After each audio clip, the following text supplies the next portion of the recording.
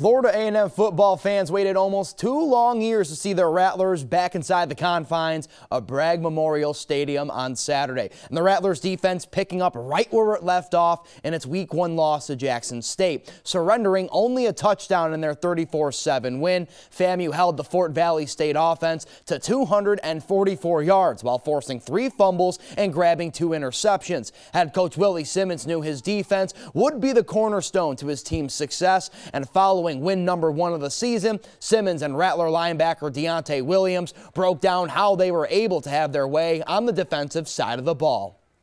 I thought our guys did a great job. You know, they stopped the run, which is always the number 1 thing we want to do.